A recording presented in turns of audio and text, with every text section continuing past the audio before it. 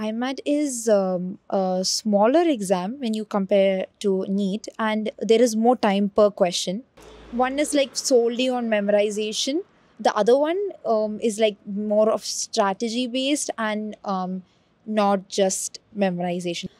Focusing so much on maths, which for a very few marks, then that's going to waste a lot of time. In the case of biology, I believe that some concepts are beyond our NCERT textbook. It's not said, like if you look into the IMAT syllabus, some things are not specifically there in our Indian syllabus.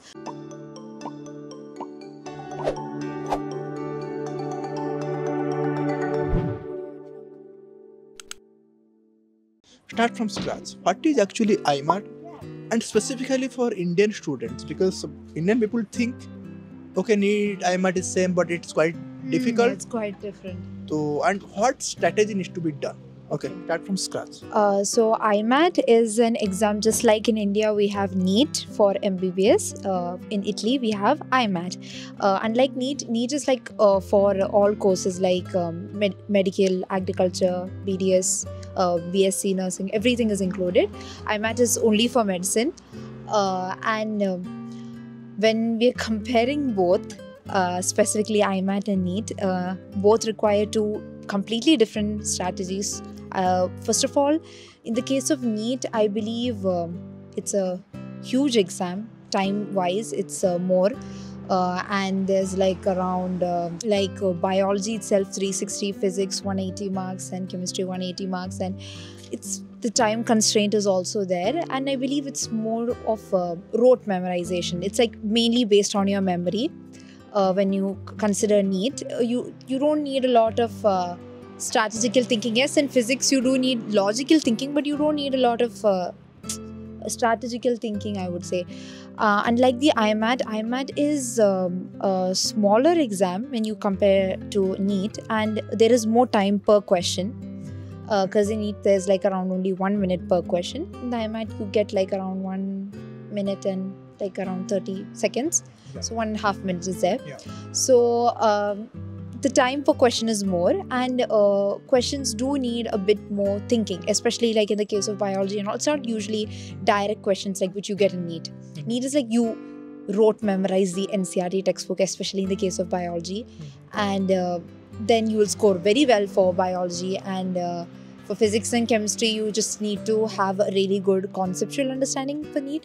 But in the case of IMAT, you need a really good conceptual understanding in biology as well. And there's physics, there's chemistry, and one more thing to note, in IMAT there is maths, and there's a logical thinking section, and reading comprehension to test your English. And so there's a difference because I feel like IMAT tests all attributes, including mathematical skills, which I believe NEET tests through physics, but in the IMAT they separately test it. So that is the main difference if you consider by both of the exams.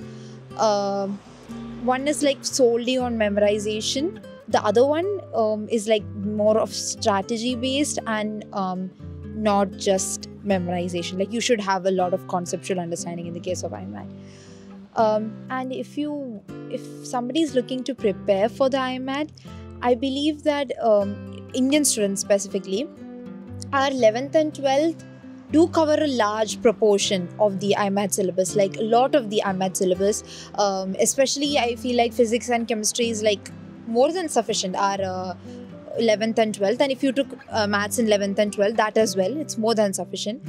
In the case of biology, I believe that some concepts are beyond our NCERT textbook. It's not said, like if you look into the IMAT syllabus, some things are not specifically there in our Indian syllabus. I feel like that we should learn extra and bring a more conceptual understanding and not just rote memorize, because I believe that even our Indian exams which are written, they encourage us to do that.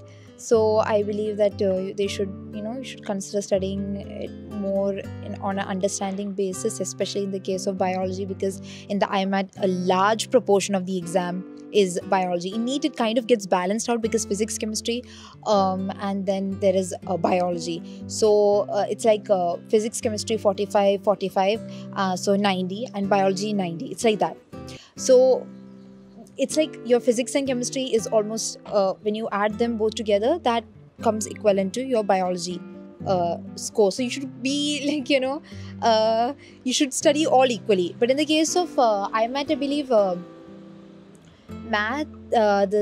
maths and physics is Quite lower, less. yeah, quite less. So you don't need to focus as much as time you would for You need to focus here, like more. physics and chemistry. You need to focus Sorry, biology and chemistry. Yes, biology and chemistry, because they do make a major proportion of the exam, and logical reasoning is very easy. So I believe that it's easy marks, so we should always aim for easy marks. Mhm. And not at all time consuming as well, because if at all you waste time focusing so much on maths, which for a very few marks, then that's going to waste a lot of time. Because if at all there is a lot, if it's okay, like if you've finished studying everything and you want to learn something more, then yes, you can go for that. But then, like, if there is still more things you can brush upon in biology, chemistry, then I don't think you should waste a lot of time on maths and such subjects which are low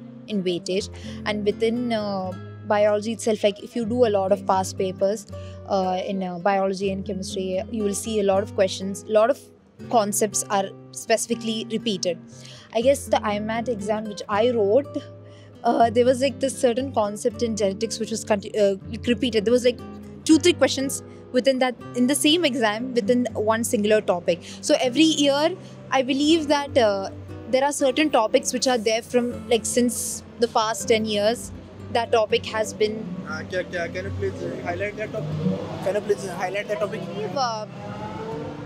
Genetics. That topic is quite frequently repeated in IMAT. Yes, it's quite frequently repeated, and in chemistry, physical chemistry, quite frequently. Some concepts in there are some basic concepts like in physical chemistry that is also quite frequently repeated, like mole concept and all, which of course it's really important. Everyone should be knowing that if they know chemistry properly. So that is repeated quite frequently. And in physics, since the number of questions are low, I mean motion, that like laws of motion and all are repeated, but I mean this year also there was, but sometimes some years I've seen it not come up, like some other topic come up, because the number of questions are really few, so it's not necessary that the specific topic you studied from that should come. But then in the case of biology, yes, there is some topics which are repeated every single year, and that is there. So I guess it's primarily that if you study smart, like assessing everything and do a lot of past papers, then it's good.